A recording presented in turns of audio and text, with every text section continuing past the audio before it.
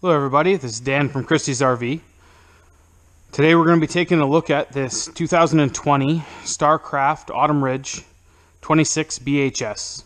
We're going to go over some of the things you might need to know once you've purchased this unit. So first off, on the front of the trailer, this one has electric tongue jack.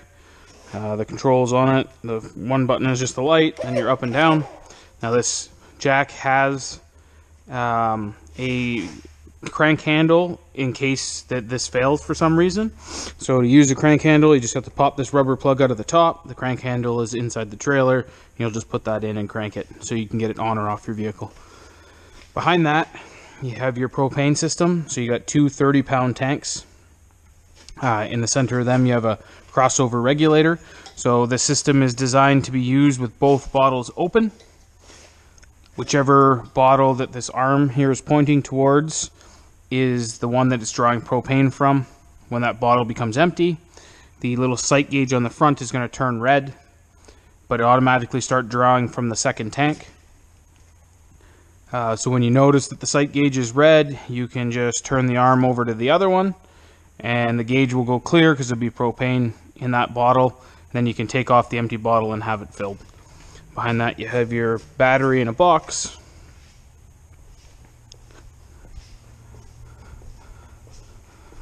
On the side of the unit, you have your docking station. So if you open that up, this is where you can hook up your water hose. We'll go here. Then you have two selections. So this blue valve, you can either fill the fresh tank or set it to city water. So city water is going to use that water from that hose in the trailer. If you want to fill the tank, you're just going to put it to tank fill and it'll fill it. In here as well, there's a set of taps with a quick connect. The other half of it's inside the trailer. You just pull the collar back, push the piece in, and it locks into place. Below that, you have your tank flush hookup. So this has a flusher in the black tank to help clean it out. So that needs to be used with the sewer hose connected and the black tank valve open. And then you can hook the water up, and it'll help clean the tank out. So underneath that, you have your sewer hookup. So on the sewer hookup itself, you're just going to twist the cap off. There's a sewer hose in the back bumper. You just pull the plug out, it's in there. Then you have your valves. You have a gray valve and a black valve. So the black valve is the toilet. The gray valve is the sink water. Now this is where your power cord hooks on. So you let it line it up, and then it twists into place. So once you get it lined up, it goes in, it twists, and then it just has this locking collar that you can thread it, so nothing can pull the cord out.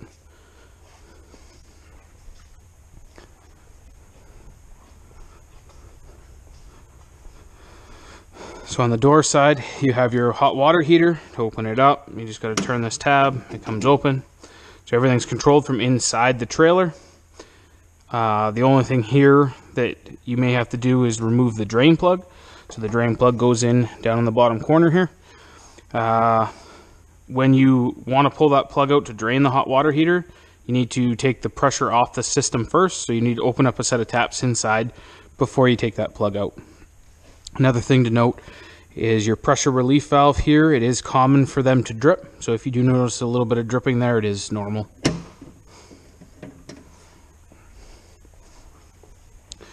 This is your fridge compartment. Now everything's controlled from inside, so you don't have to take that panel off to get in there. One thing to note is you can't lean anything up against it that's going to restrict airflow into those vents. Then you have your exhaust vent for the furnace. Obviously it'll be hot when it's running. Up top you have your outlet for the fan above the stovetop. So if you want to use it, you actually have to pop it open. So you just stick your fingers in the two notches and pop it open. For travel, it needs to be closed, so you just got to push it till it snaps closed. Then you have one outside receptacle. So on this unit here, you have a fill for your fresh tank on this side as well. So if you wanted to fill the fresh tank, you can just stick the hose in there or fill it from a jug or whatever you need to. When the tank is full, it'll just start draining water out underneath the trailer. And then underneath that little white valve is your drain for the fresh tank in case you wanted to drain it.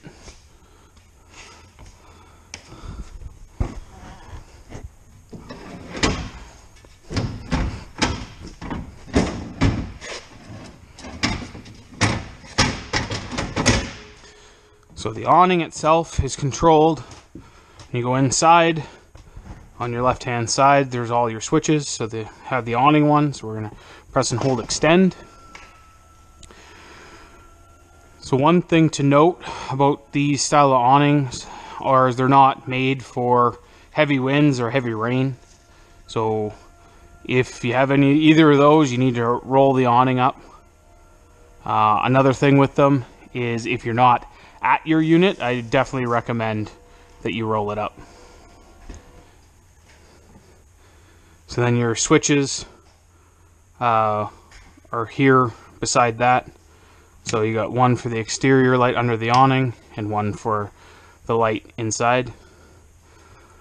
On top of that, you have your slide out control switch. So to run the slide it out, you're just going to press and hold out.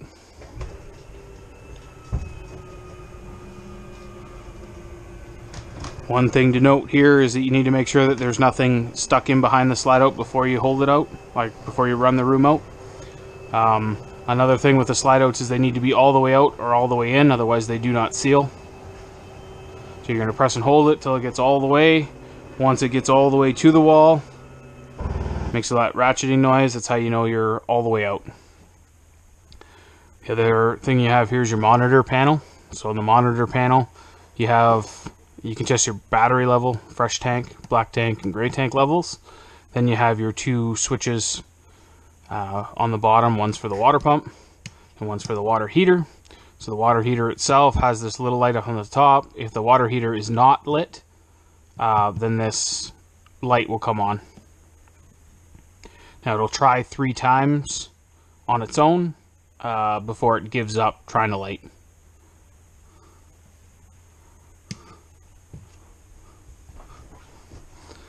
Now on the side of the cabinet here, down below, you have your CO and propane detector. So your carbon monoxide and propane detector. Now this is wired to the battery on the trailer. If it goes off, it has an indicator on here on which one it is, if it's carbon monoxide or propane it's detecting. Another thing to note with this, if your battery on your trailer becomes low, it will let out a high-pitched squeal. It's trying to inform you that it's not going to work properly.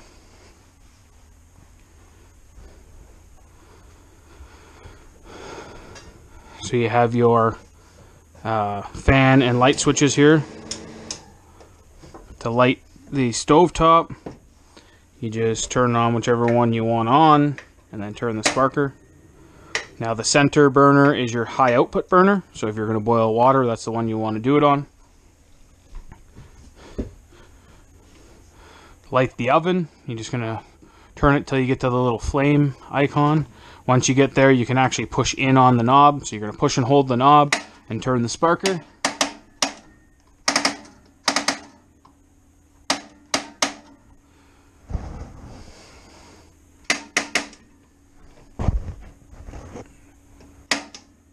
So once it's lit, you got to hold the button in for maybe 5 seconds or so.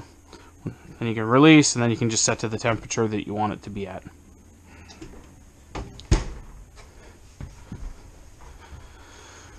The fridge controls, or you got to open up the freezer door to get to them. So you have your on and off switch. Then you can choose between either auto or gas. So what auto does is it uses electricity as long as it's there, but it'll switch to gas if it needs to. So if you're plugged in and then the power went out, it's going to automatically switch to propane until the power is reintroduced, or you can go straight to gas. When it's on gas, if it does not light for whatever reason, this little check light's going to light up just to tell you that it isn't working, and then you can just scroll through your temperature settings on this side.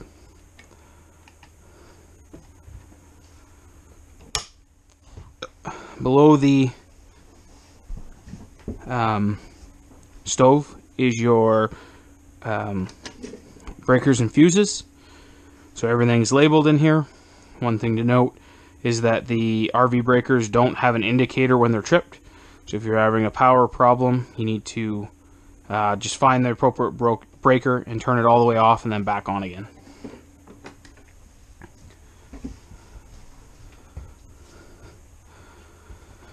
So this here is your thermostat. So this thermostat is what they call a compassive touch unit. So it's not actually buttons, you just need to touch it. If you push hard on these, they will stop working. So the first press you do, it just turns it on, and you can scroll through your settings. First one you come up to is fan. So you have choices of the fan for auto, high, and low. Now this is just going to run the air conditioning fan only to help circulate the air. If you put it on anything other than auto, it's going to run that fan speed for both the air conditioning and if the furnace is running. So the next selection is your air conditioning. You'll just turn it to whatever temperature you want it to work at, and then it cycles on its own. Furnace is the same thing. You set it to the temperature you want. Then the furnace is going to turn on and run for 15 to 20 seconds before it lights as a safety precaution. And then once either you turn it off or it gets to that desired temperature, then it's going to run for that 15 to 20 seconds without the flame on, again, as a safety precaution. If you turn it off, you just go back to the off screen. So in the bathroom, first off, the toilet in here is foot flush. Flush the toilet, you step the pedal all the way down. If you just want to add water to the bowl, you just partially step on the pedal and it'll only add the water. The receptacle that's in here is a GFI receptacle. Now this receptacle controls anything on the trailer that's in a wet location. So the one here, anything in the kitchen, and the exterior plug is controlled through here. So if it trips the GFI, it's just going to trip in here. You'll see the red lights on, and you just have to press the reset button on it.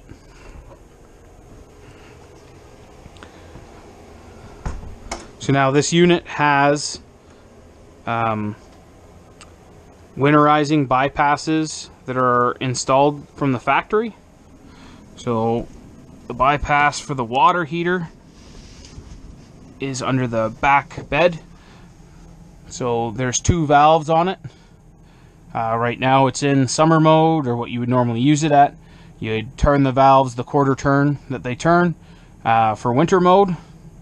The other thing at the back corner, there's two little T valves. Those are your low point drains for your lines. So if you wanted to drain the water out of the lines in the trailer, you just lift up on those T valves and it'll drain the water from the water lines inside the unit.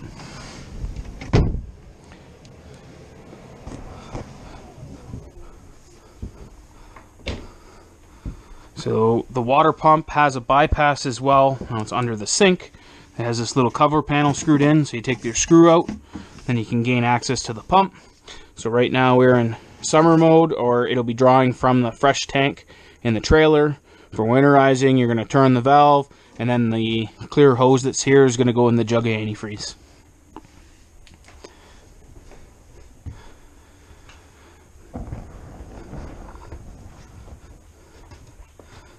So one last thing with the awning. It is adjustable for pitch from side to side. So to adjust it, you're just going to grab the bottom arm and just pull down on it till it is where you like it. So you can do this on both sides or one side, whatever way you see fit. Before you're going to roll it back up, you need to straighten the bottom arms back out. One thing to note with this is that over time, because this is a friction fit, it will be loose and you'll pull it down and it won't stay down. So you may have to just tighten that bolt back up once it wears a little bit. So I think that's everything on this unit. I hope everybody has a great day, and thanks for watching.